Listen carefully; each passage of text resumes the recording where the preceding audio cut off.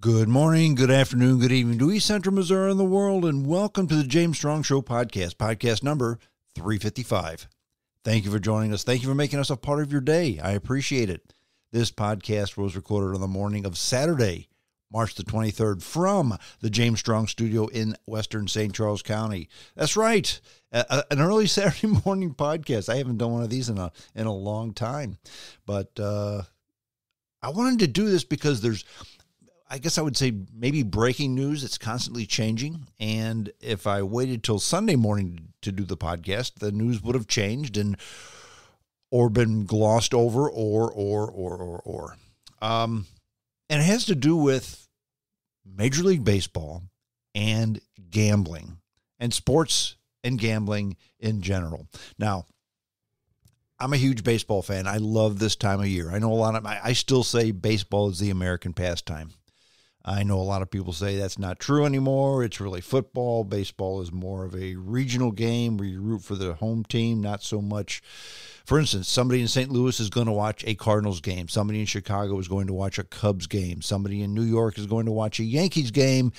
But somebody in New York is not going to watch the Minnesota Twins versus the California Angels. However, somebody in New York will watch the Denver Broncos play the Seattle Seahawks, okay? So maybe that's true and maybe it's not. But this time of year with the Major League Baseball and Major League schedule starting next week, okay? Next week, baseball starts. And there's a big cloud over Major League Baseball, a big cloud that they're not talking about yet, but they will be talking about it because it's the elephant in the room, is the albatross around the neck of the sport. It's actually the albatross that has been around the neck of the sport, of all sports, for quite some time, and it's growing. And it has to do with sports betting and sports. Way back over 100 years ago, the Black Sox scandal. Shoeless Joe Jackson took some money, threw a game, and baseball basically was nobody wanted anything to do with baseball because it was fixed. Until Babe Ruth came around and revitalized the interest in baseball because he started hitting home runs and nobody had done that before. And he was a great player, and the celebrity of Babe Ruth sparked interest back into the life of Major League Baseball. In some respects, Shohei Ohtani has done this with Major League Baseball in the year 2024. Who is Shohei Ohtani? And, if you're a halfway baseball fan, you know. If you're not a baseball fan, maybe you don't know. He's a Japanese-born player. He's played in the major leagues for quite some time already. He's 29 years old. He's been here, 6 years? And has been playing for the California Angels of Anaheim, or whatever they call them this week. A team that's really not very good and not really in the spotlight. Well, the Dodgers signed him this year. He's a pitcher and a catcher. He's a pitcher and a hitter. He's one of the best hitters in baseball, and when healthy, which, to be honest, isn't very often, he's one of the best pitchers in baseball. But he signed a $700 million contract with the Los Angeles Dodgers. Almost $1 billion, okay? And he's in the news. And he's in the news because it really looks like he's a big-time baseball gambler. Okay? Now, sports gambling has been around for a long time. It's been around forever. Many of you, dear listeners, listening to this podcast, for instance, the NCAA brackets. People do the office brackets. You put in $1, $5, $10, whatever, and everybody picks a square, and then or picks a square, or you pick a team, and you get your brackets, and everybody's happy, and yeah, it's fun. But that's casual office betting where there's no bookie. Okay, there's nobody taking a skim off the top. That's not the way things are in sports today. And before we get into baseball, let me touch on the NCAA tournament, okay? Now, every year we have the Cinderella team. Every year we have the upsets. This year, we've had more upsets than you can shake a stick at. Oakland, which is a commuter college, almost a glorified community college, okay, had never won a game in the NCAA tournament, but made it because they won their division. They beat Kentucky. How does that happen? Okay. James Madison beat Wisconsin. Grand Canyon. I didn't even know there was a college called Grand Canyon. They beat St. Mary's, who was a fifth-ranked team. And it goes on and on and on. These Yale just beat somebody today. I mean, Auburn, I believe. So these nothing teams who, quite frankly, have no business being in the tournament. They only are there because they've got a third-string division, and they won their division, then the division champion gets an automatic bid to the tournament. But they're beating all these big-time teams. And you got to think to yourself, was there money involved? You have to think that. And the whole Shohei Ohtani thing especially is a big mess. In fact, Jason Gay, who's a columnist in the Wall Street Journal, had a very interesting article talking about this. Now, Jason Gay is in my opinion, arguably maybe the best baseball writer out there today. I really enjoy his articles. He's not biased. He puts a good spin on things when he sees things not right. And he had a very interesting article in the Wall Street Journal about Shohei Ohtani. And this whole thing is being glossed over. And sure, everybody's innocent until proven guilty. I'm a big believer in that. But I'm also a big believer in where there's smoke, there's fire.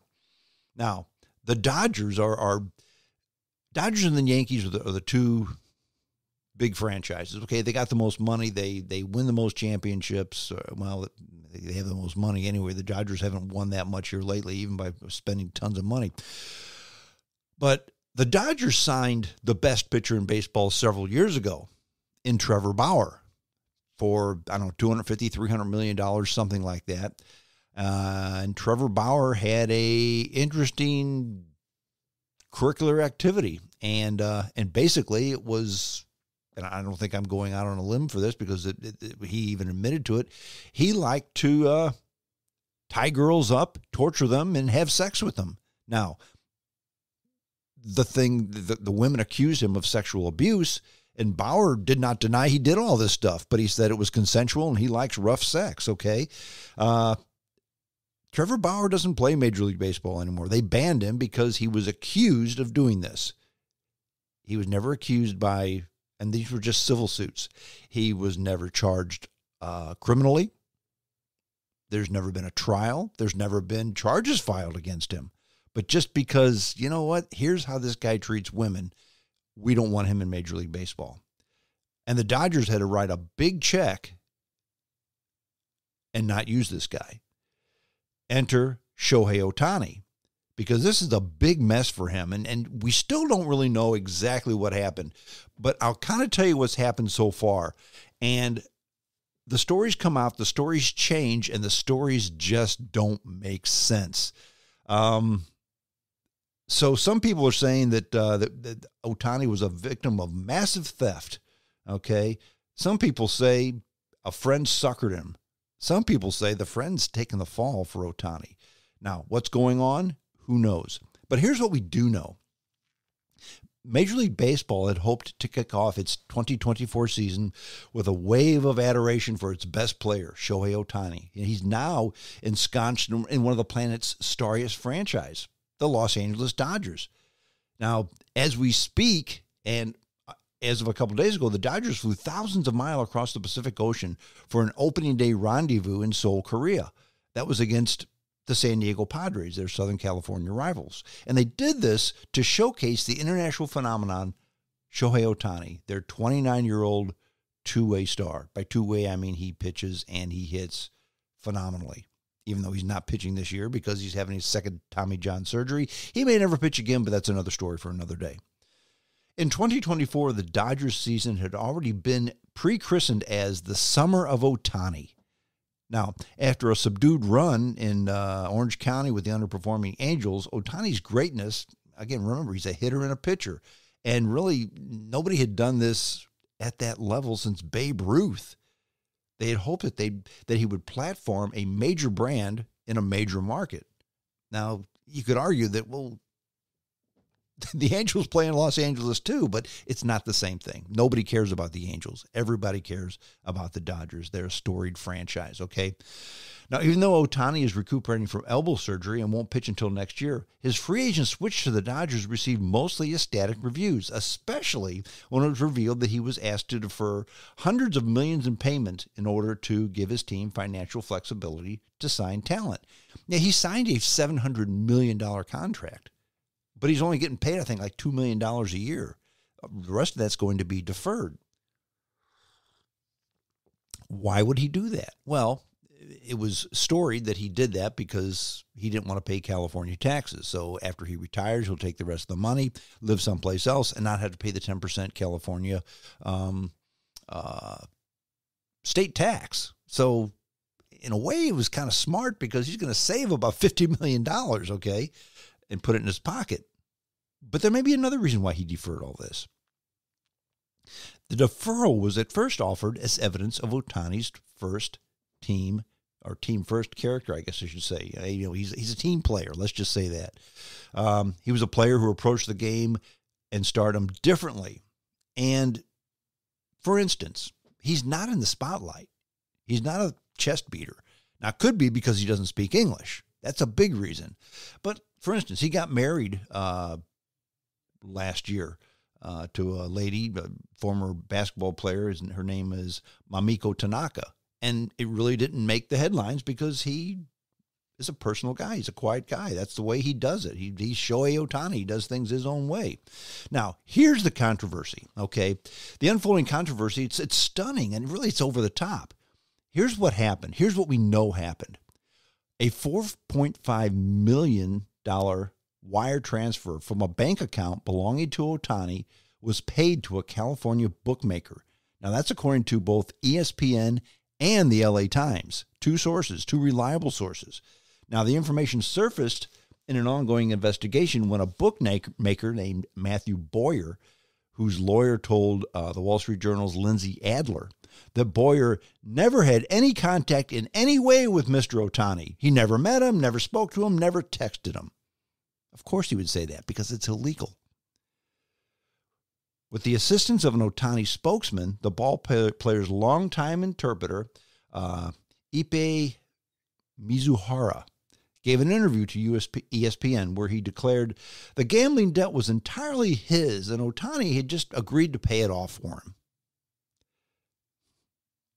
Muzuhara said, "I want everybody to know that Shohei had zero involvement in betting," Muzuhara told ESPN. "I want people to know I did not know this was illegal. I learned my lesson the hard way. I will never do sports betting again." Now, Ohtani's interpreter, Mr. Muzuhara, has been in constant contact with Ohtani. In fact, he's been Ohtani's right-hand man and interpreter before he even came to the United States, back when he was playing ball in Japan. Okay.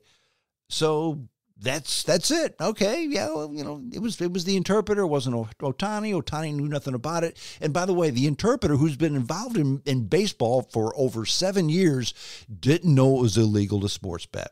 So we're done, right? No, we're not even close to being done. In fact, Ohtani's legal team then came forward to say that the athlete had been stolen from. So Ohtani didn't pay this for Mizuhara, according to Ohtani's legal team. It says Mizuhara just stole his money. Then Mizuhara changed his account, his story, telling ESPN that Ohtani, you know what, he had been unaware of the debt, and he didn't know his bank account had been accessed.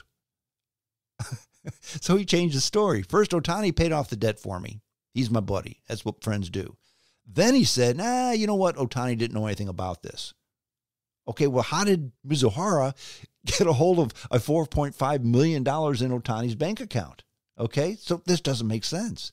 Now, explanations that only prompt more questions that's how a scandal builds, okay, when people start changing their story. Now, there's obviously more to come. We don't know what that is yet. But what about the frequency and nature of the alleged bets? Now, Muzuhara told ESPN he'd never bet on baseball. He would never do it. That's a rule he clearly knew, and he hadn't. It hasn't stopped all kinds of social media jokes about Shoeless Joe Jackson, Pete Rose, etc. So now he's saying first he said he would never do it. Then he said he did it and didn't know it was wrong. Then he said Ohtani paid the debt off for him. Then he said Ohtani never knew about it. So the story changes by the hour, okay? Now, we'd all like a clearer explanation as to how a person in professional sports world allegedly didn't know that using a bookmaker would be illegal, especially in the state of California, because in the state of California, sports gambling is illegal. In many states it's not, but in California it is. It's not Las Vegas. It's not Illinois. It's not New Jersey. You cannot bet on sports in California. It's against the law. And this guy didn't know it. He's lived in California, and his man has played for the Angels for 6 years. As for baseball, it's not hard to see the hazard that it and other professional sports invite when they continue to embrace the world of legal sports betting.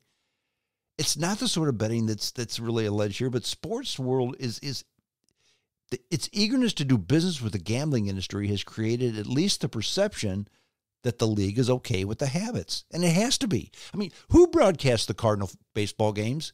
Bally Sports. They're a gambling entity, okay? They have casinos, and they broadcast baseball games. ESPN2, and regular ESPN quite often. I'll be at the gym watching it, and they've got sports betting shows. What's the over and under on this team? They're not talking about, they got a new running back here, and this guy, he had a sore knee, but the knee's feeling better, so we think we're going to do well. No, it's the over and under. Not even who's going to win. Are they going to cover the spread? Folks, that's not sports. That's gambling. Excuse me, gaming. Have you noticed that? They don't call it gambling. They call it gaming. Now, I always thought gaming was when you take a controller in your hand, you play Donkey Kong. I thought that was gaming because that's innocent. That's innocent fun. They now call gambling gaming.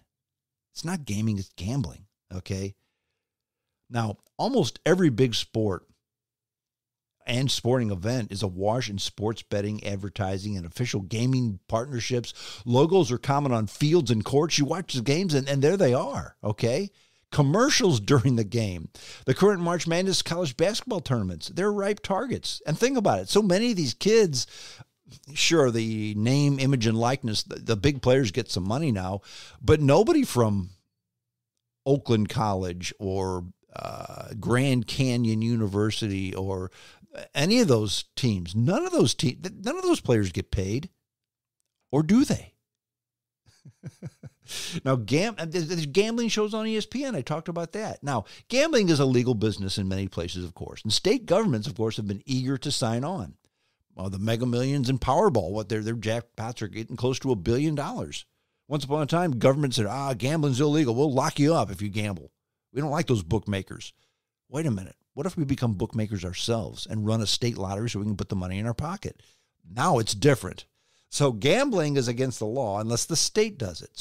And people love gambling. I don't. I've never understood gambling. Gambling to me, I get nervous flipping for sodas. I've never been a fan of gambling. I don't have anything against it, but I've never been a fan. I've never understood the aura and draw of gambling. But it is legal, okay? And like it or not, it's legal. And again, they don't even call it gambling anymore. They call it gaming. Like it softens it, makes it not so ugly, okay? Reality is harsher, of course, because in gambling or gaming or whatever, the house almost always wins, which is how they build the big cathedrals in in the Nevada desert in Las Vegas, and why they run those disclaimers that hey, if you have a problem with gambling, call us 800 number and we'll get you help. Okay, so in other words, they've done that to clear their conscience, or at least to get the lawyers off their back, because I don't know that they truly have a conscience. But trouble isn't hard to find. Now, athletes have been repeatedly nabbed for infractions involving legal battle in sports betting for a long time. And it's just not in the pro ranks. College, too. Players routinely talk about the harassment they receive from aggravated bettors, okay? It's not just that, okay, your favorite college team, they're down by 2, and they get the ball to the big man. 3, 2, 1. He takes the shot, and he misses it. You're sorry that your team won. These players are being threatened because, do you know I lost $400 because you missed that shot? And here's the other thing. Let's say he had made it. Somebody else would come up to him and say, do you know I lost $400 because you made that shot? So they can't win. So think of the college players. They don't get paid, and they get bullied when they do the right thing or do the wrong thing, when they win or they lose. Well, we won the game. Yeah, but you didn't cover. What is that? Players routinely talk about the harassment they receive from aggravated bettors. Now, we haven't gotten to the destructiveness with ordinary consumers, or have we? Again, the Wall Street Journal, they recently published an account of a psychiatrist who turned to legal gambling apps and wound up $400,000 in debt. This is a psychiatrist, a guy with a doctor's degree. This isn't some guy who's the garbage man and he pissed away the kids' college fund on gambling. This is a psychiatrist, a guy with a doctor's degree, a doctor, okay? Now, that's not Ohtani's problem, the fact that many in this country have a gambling problem. That's not his problem. But what is his problem is there's laws and rules. And unless I'm missing something, there's lots of smoke, which means there's fire someplace, okay? The heat's going to be on somebody. Now, there's some irony in this controversy, showing Ohtani how different it is to be a Dodger, okay? How every story is bigger and noisier and messier and on the front page. In fact, you've got to ask yourself, well, when he was with the Angels and not on the front page, was this still going on? Don't know. We don't know, okay? That's the story as of Thursday. Now, yesterday, another story broke. And it had to do with Major League Baseball. They finally said, you know what, we're going to open an investigation into the Shohei Ohtani and Mr. Mizuhara's association with that illegal bookmaker, Matthew Bowyer. So it's Major League Baseball has opened an investigation. Now, I have to wonder if the Department of Justice is going to open an investigation, because sports betting in California is illegal. And they've raised their hand and said, you know what? I was involved in sports betting. It's $4.5 million worth of sports betting, okay? Now, Major League Baseball said it's gathering information on the situation. That's when the news broke yesterday, or was it Thursday, Tuesday, or Thursday, Wednesday? Whenever it broke, okay, whenever I first read it. But that Matthew Bowyer, he definitely took the bets in Ohtani's name.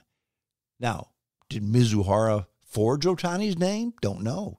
First he said he did, then he said he didn't. Or was it the other way around? I forget. But in an interview with ESPN, Muzuhara again said that Ohtani had personally made payments to Bowyer to pay off the gambling debt. That's what he told ESPN. Then the next day, he said, nah, that's not what happened, because Ohtani had nothing, he didn't know anything about it. Now, which is true? Did Ohtani really make the payments for him? Or did Ohtani know absolutely nothing about it? And if Ohtani knew nothing about it, how did Muzuhara have access to his bank account to write a check for $4.5 million? And by the way, from the get-go, they never said that Muzuhara paid the money. They said the money came from Ohtani's account. Now, who wrote the check? Hard to say. But again, it's California, and sports betting is illegal in California. So somebody broke the law. Somebody should go to jail. But then in a society where, in fact, especially in California, where shoplifting isn't even prosecuted, in St. Louis. Did you know that in St. Louis, if you're in the city of St. Louis and your car gets broken into and you call the police, they're not even going to fill out a report? Yeah, we don't do that anymore. So why not just bet on sports? I know it's illegal, but nobody else follows the law, follows the rules, so why should they? Now, the Dodgers have fired Muzuhara, and Ohtani's attorneys released a statement that said their client had been a victim of massive threat. Massive theft. What did I say? Threat? Theft. Now, what is it? First, the story was, yep, Muzuhara raised his hand and said, yep, this is mine, and Ohtani was a nice guy and paid off my debt. Then they said, you know what? I kind of did it on my own, and Ohtani didn't know anything about it. Now it's Muzuhara stole from Ohtani. They're trying to segregate Ohtani further and further from this. Now, why would the Dodgers do this? Think about it. They've got to pay this guy $700 million, almost $1 billion. And if it comes to fruition that Shohei Ohtani bet on Major League Baseball, he's done. Oh, and by the way, unless there's a clause in that contract, the Dodgers still have to write that check.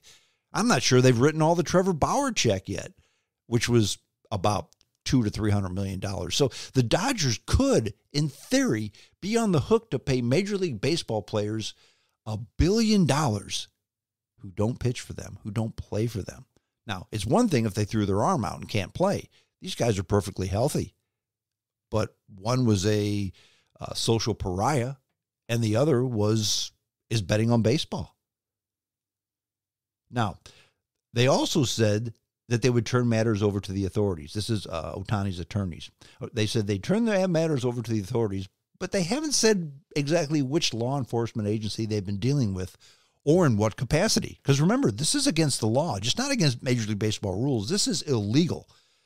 Major League Baseball's statement on the investigation into Ohtani and Muzuhara did not announce any punitive measures such as paid or unpaid leave for Ohtani, and said only that its Department of Investigations had began their formal process investigating the matter. Now, the Dodgers have another player. I don't remember his name. He was a pitcher who allegedly beat his girlfriend. And again, he's never been charged. He was just accused of this. Well, he's done. Okay? The Dodgers have had a history of if somebody does something that's not right, they purge them from the team. But they haven't done it with Ohtani. They're still looking into the matter. Okay? That's funny because Major League Baseball's statement on the investigation and Ohtani, they didn't announce any punitive measures, so they're not going to go ahead and put him on leave yet. Now, the league's investigation into Ohtani and Muzuhara comes just 3 months after the two-way phenomenon from Japan signed here it is, 12-year, $700 million contract, the largest contract ever to a professional athlete, not just a Dodger, not a ball player, an athlete. Nobody in sports has ever signed a contract that big. Now, Muzuhara, like I said earlier, he worked with Ohtani both in Japan and his 6 seasons with the Los Angeles Angels. And they also the Dodgers hired Muzuhara as well because, with Ohtani comes Muzuhara because Ohtani doesn't speak English.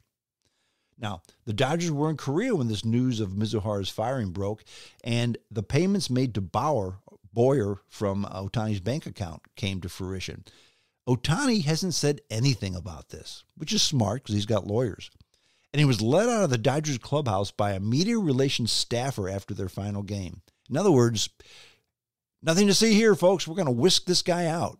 Now, what about the other 25 players on the team? I don't think they did that with them, but they took Ohtani out so he couldn't talk to anybody. Well, he doesn't have an interpreter, but then I'm sure there were Japanese-speaking press, and they didn't want him to say anything. They didn't want any pictures. They did not want any exposure. Now, the team did fly back to Los Angeles and will begin a 3-game exhibition series against the Angels Sunday, tomorrow.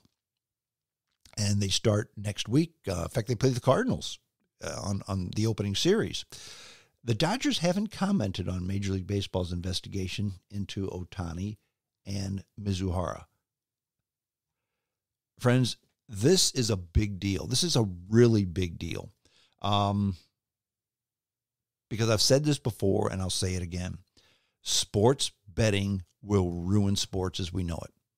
Now, we're always going to have sports because, from the Romans to Marie Antoinette, all leaders, they've always give them bread and circus, and the people will leave you alone. That's kind of the way folks are. And folks do what they want to do. They go to work every day, and they want to go ahead and have their entertainment. And quite often that entertainment involves gambling. Once upon a time, you'd go to your bookmaker, or you play poker with your buddies, or you play the office NCAA tournament pool, which to me is just all innocent gambling. Why do I say it's innocent? Well, because there's winners and losers in gambling all the time. But at least with the office pools or the buddies playing poker, if $100 or $1,000 is laid on the table, somebody gets some of that. The house doesn't get anything. When you have the house involved, the house always wins. I mean, they don't win every bet, but when the smoke clears, they always come out ahead. That's why casinos want you to stay there longer. The longer you stay, the better the odds are that you're going to go ahead and lose, that the house is going to get their money back. Just keep going double or nothing until the house wins, okay? Are there winners in gambling? Sure. Are there losers in gambling? Of course. If you know anybody who is a big gambler, who enjoys it a lot, they'll be offered weekends in Las Vegas or weekends at the Riverboat Casino or weekend something, or we'll comp you free meals. Why do they do that? It's not because they like them. It's because they want them to come back and stay even longer, because statistics show that the longer you stay, the more money you lose. So they'll give you a $200 room because they know you're going to lose $500 at the crap table. All right. That's how it works. And I've got a theory, and it's just a theory. And I've shared this with a couple of people, and I've gotten the reaction from, you don't know what you're talking about, to, I hope you don't know what you're talking about. But let's go back to Shohei Ohtani and this contract he signed. $700 million, okay, over 12 years. But he only gets like $2 million a year until the end of the contract. Now, a lot of people have said, you know what? This is a good contract for the Dodgers. But it's a good contract for Ohtani as well, because after 12 years, he'll move to Japan, and there's not as much of a tax burden there, and he'll wind up about $50 million richer. Now, there's two ways to look at this. Why $50 million compared to $700 million isn't much. Friends, it's $50 million. That's a lot of money. I don't care who you are. I don't care if you're Warren Buffett, Bill Gates, Elon Musk, Jeff Bezos. $50 million is a lot of dough. I mean, could you imagine the cars you could buy with that? The houses, the vacations, the boats, go on and on and on. It's a lot of money, okay? But then you think to yourself, well, he's getting $2 million a year, okay? So he can eat on that. But is Shohei Ohtani also involved in gambling big time? Was it just brushed under the carpet when he played for the Los Angeles Angels, because there's really no press down there? And then all of a sudden it was made a big deal when he came to Los Angeles Dodgers, who the press is always on you. Is this a really big deal, or has this been a really big deal for a long time?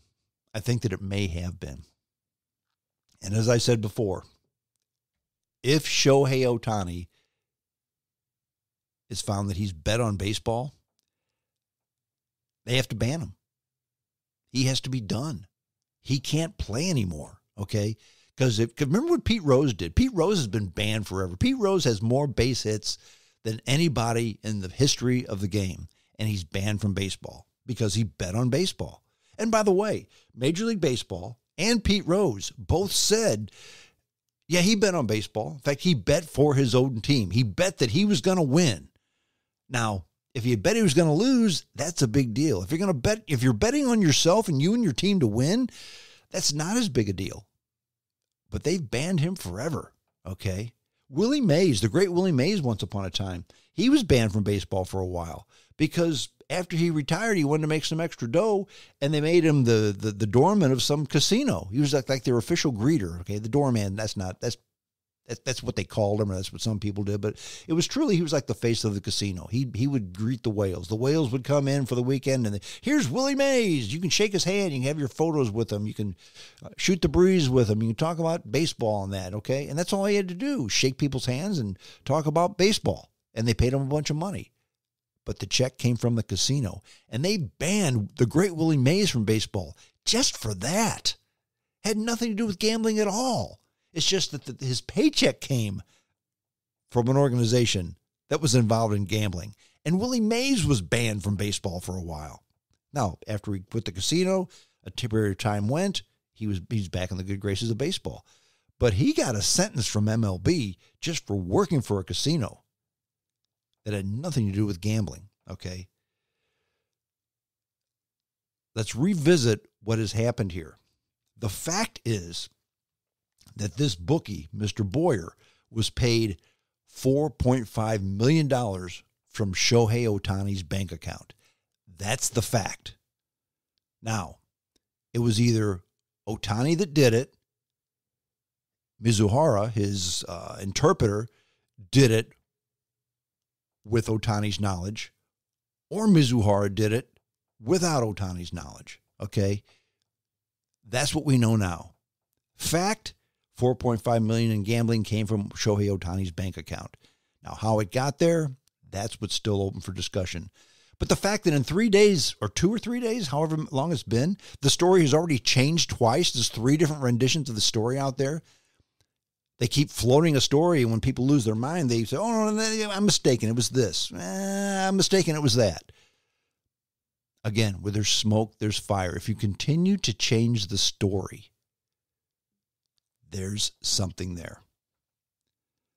And this will ruin Major League Baseball as we know it. This will ruin sports as we know it. Now, will there still be Major League Baseball? Sure. I mean, again, we need our bread and circus. We enjoy that kind of stuff. But if baseball turns into the WWE, which is a sporting event too, it's choreographed entertainment, kind of like baseball or football or basketball or hockey. But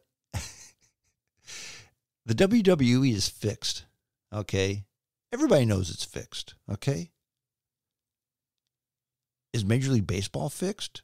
I don't know. If there's gambling involved, it must be. And there certainly is gambling and Major League Baseball, gambling in sports. The fact is that gambling is ensconced in sports.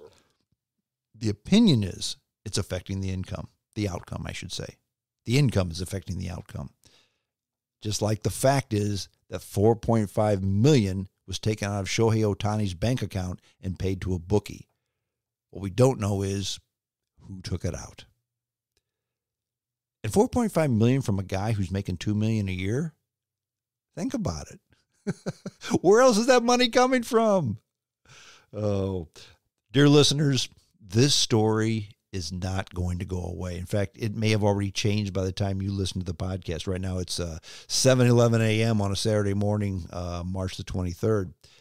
So that's the timestamp of this podcast. So we'll see what happens. We'll see what transpires, because this, dear listeners, is a really big deal. Well, that's it. I'm done. JamesStrongShow@hotmail.com. Thank you again for your emails. Thank you again for your suggestions and your comments and your everything. And I appreciate those of you who share the podcast with others as well. That's it. We're done. This is James Strong saying adios.